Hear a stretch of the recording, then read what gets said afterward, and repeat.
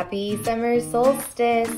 What better way to celebrate than creating art with sunlight?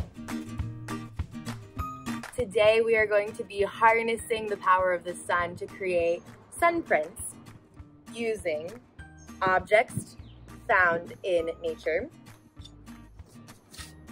construction paper, and sunlight. Yep, that's all it takes. You may also choose to use things like tape, scissors, plastic wrap, or plexiglass if you have some, but those are optional materials. The first step is to get inspired by nature. Go on a walk or dig through your collections to find the perfect subjects for your prints.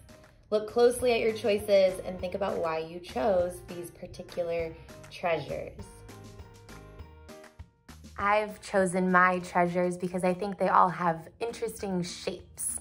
And when we make our sun prints, we are only going to be seeing the shape of the object. We are not going to see the color or the texture on its surface.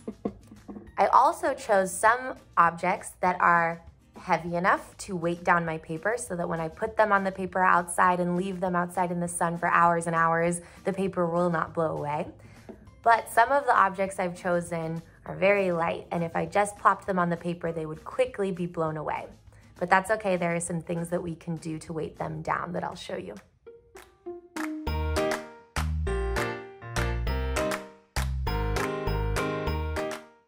The summer solstice is the longest day of the year, so we'll have lots of hours of sunlight to make our prints.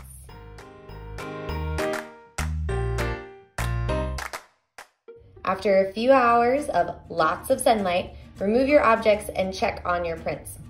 What do you notice? Did anything change? Why would the color around the object be different than the color of the paper where the object was placed?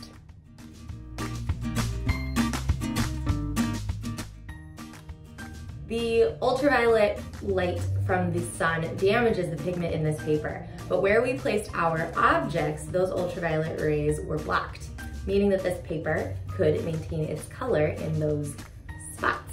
So happy summer solstice from the Santa Cruz Museum of Natural History. I hope that you have fun making sun prints today, getting outside, and exploring the natural treasures all around you.